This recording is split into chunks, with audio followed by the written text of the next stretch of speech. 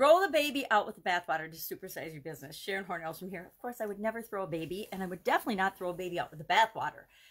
But this idiom is got really interesting possibilities when we think about it with respect to our businesses and how we want to grow and build and supersize our businesses. Throw the baby out with the bathwater. This is an idiom that comes from an old German proverb. And in, gosh, like 1512, what was his name? Thomas Marner wrote a story, an old German fable called Narrenbeschrung or something, but it means to appeal to fools. And in that story, they actually had an illustration of a woman tossing a baby out with the bathwater in a tub of bathwater. You can look it up online. It's pretty funny. It's not really funny, right? It's not funny. No babies were harmed in the making of this video. It's not really funny, but it does teach us that sometimes when we're not paying attention, or when we're carried away, or when we're busy, or when we're under a lot of pressure and stress, we might get rid of something or make decisions that are not in our long-term best interest. Or we might actually toss out or get rid of or throw away something that we think is useless at the time, but it turns out that it's really, really useful. Have you ever decided not to follow an opportunity for your business, or not do business with another vendor or partner or supplier or customer, only to find out later on that they had gone to your nearest competitor and they ended up being the #1 customer or supplier for that particular competitor? Have you ever gotten rid of a tool or a report or paper or a resource, only to find out that you had to go out and rebuy that resource again? Like you threw out a magnifying glass. Heaven forbid, I don't know why anyone would ever throw out a magnifying glass. But say I threw out a magnifying glass, or I threw it out on purpose as I was getting rid of junk and simplifying, only to find out that the next day I'd have to go out and buy another magnifying glass. I haven't actually done that with magnifying glasses, but I've done it with a lot of things. Especially in the last year or so, I downsized, and I set an objective that I was going to get rid of 90% of the physical things and clutter in my life. Obviously, I got rid of a lot of stuff, but I still have plenty of clutter and things left behind. However, some of the things that I got rid of, by get rid of, sometimes we're tempted to just throw things in the trash. I think there's savers and there's throwers in the world. And I only say that because I was married to a tosser, and I'm obviously a saver.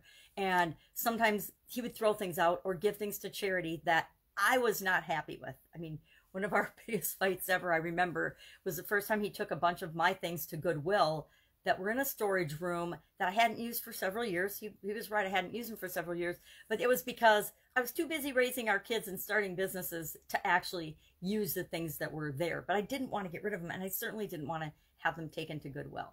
So sometimes we get rid of things that we think are useless, or we don't realize that we're getting rid of something that is actually really useful and of value to us because it's mixed in with the other things. We do that in our businesses, we do that in our lives.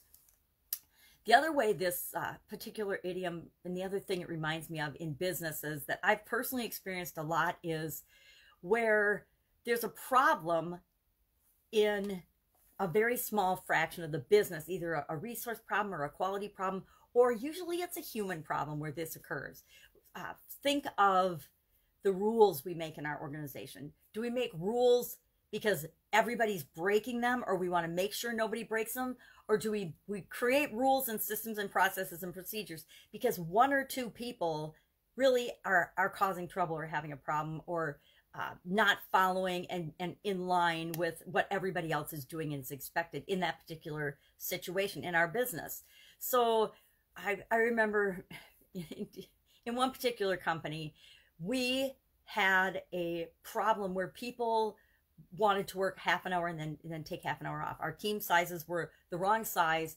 And so instead of addressing the people that were abusing that system and created this half hour on, half hour off, the company decided we were going to change our operating system, change our hours, change our team sizes, change everything, put in all these complicated structures and rules and systems, instead of addressing the core problem of, hey, you come to work, we're paying you for 8 hours a day, you get these breaks. We don't structure so that half an hour you're on the floor, half an hour you're off.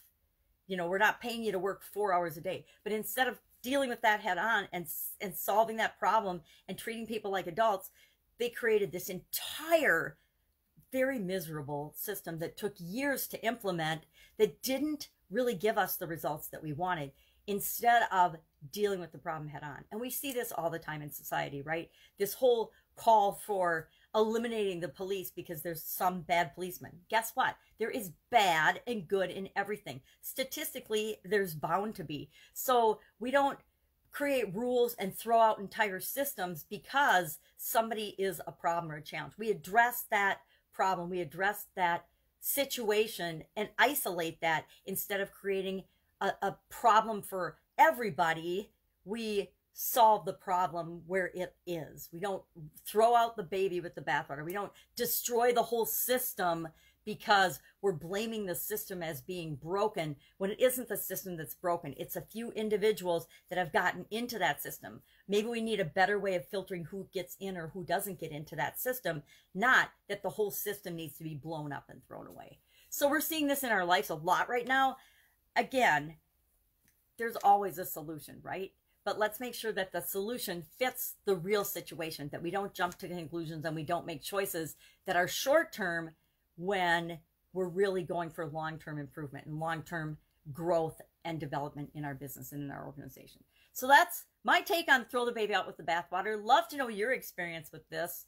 I've got lots of personal and business experiences with this particular idiom, or the meaning of the idiom, where we actually get rid of something or we destroy something that was absolutely useful and we ended up needing it after the fact. I did that with a whole book. I wrote a book, threw it away because I didn't know it was my only copy when I was cleaning out papers and things when I left a job, and lo and behold, I ended up throwing out the one original copy I had of that. That was before computers. So stuff like that happens all the time.